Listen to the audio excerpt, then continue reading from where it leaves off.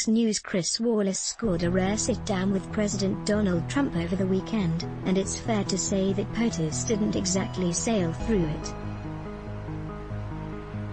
Trevor Noah examined that interview on Monday's edition of the Daily Social Distancing Show, calling Wallace the only reporter at Fox News who isn't trying to become the next press secretary. He said, "You can tell that he wasn't because this was no softball interview. In fact, it was pretty much a masterclass in how not to let Trump get away with his usual bullshit." Noah went on to show a few clips to back up his point, including one where POTUS tried, again, to claim that the United States has one of the lowest mortality rates from coronavirus.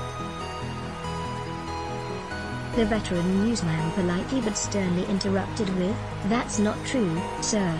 Trump tried to retort, but after Wallace continued to fact-check him, the president instead rolled his eyes and called for backup from his press secretary, who was lurking off-camera.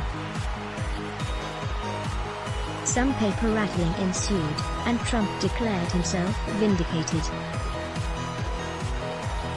But after Wallace put on the screen his network stats and those provided to the president by Kayleigh McEnany, it became clear that POTUS' side had supplied the fake news this time. "See?" Noah then chimed in. Chris Wallace did two things right there that Trump absolutely hates. He proved him wrong and he made him do homework. It recalled the Looney Tunes bit when Bugs Bunny asked Pete Puma how many lumps he wanted. Watch that and the rest of Noah's clip above.